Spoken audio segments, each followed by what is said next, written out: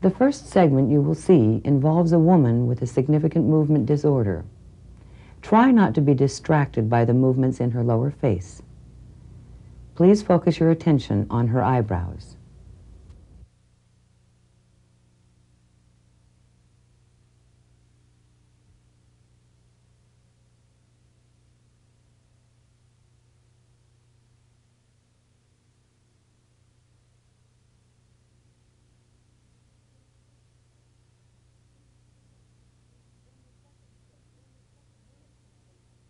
In the second segment, notice this patient's blinking.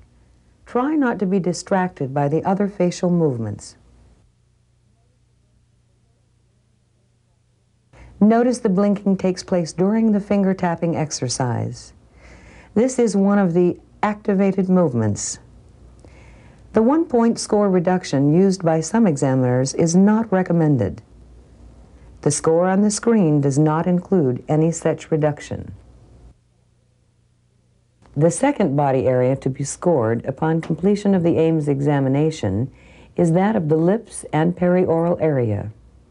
The examiner is looking for evidence of puckering, pouting, and smacking. This segment features a rather subtle lip movement.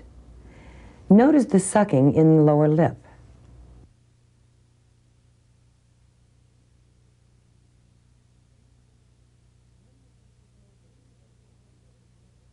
You may think this movement is minimal and give a score of 1. This would be too low. Remember, 1 is used for borderline movements, movement which may actually be extreme normal. This movement is too persistent to be extreme normal and should be scored 2.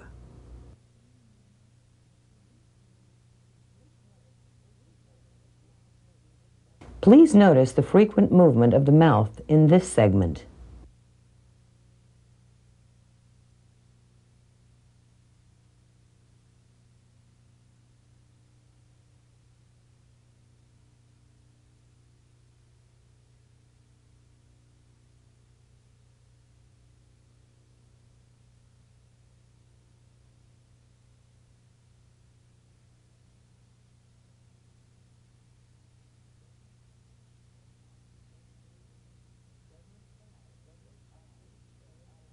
Segment 5 shows obvious perioral movements.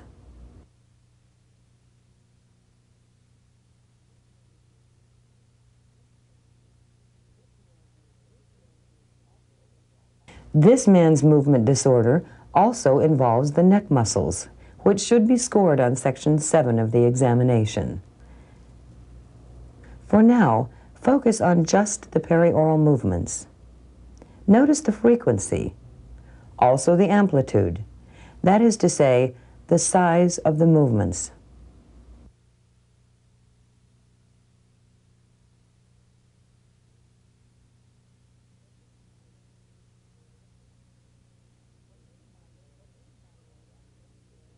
The third body area to be scored on the Ames examination involves the jaw.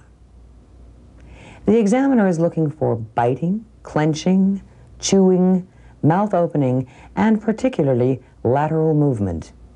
Lip movements caused by jaw movements should not be scored. Clenching of jaw muscles can be noticed in front of this man's ear.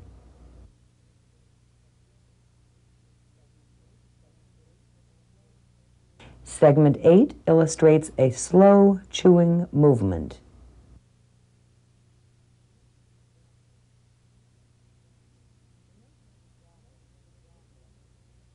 Notice the jaw movement in this segment. The lip movement is secondary to the jaw movement and should not be scored. The patient in segment 10 has constant jaw movement. Notice the frequency and amplitude of the movement does not change. It is the same before, during, and after the activating exercise of extending the arms. This is a good example of why a point should not be subtracted when scoring movements detected during an activating exercise.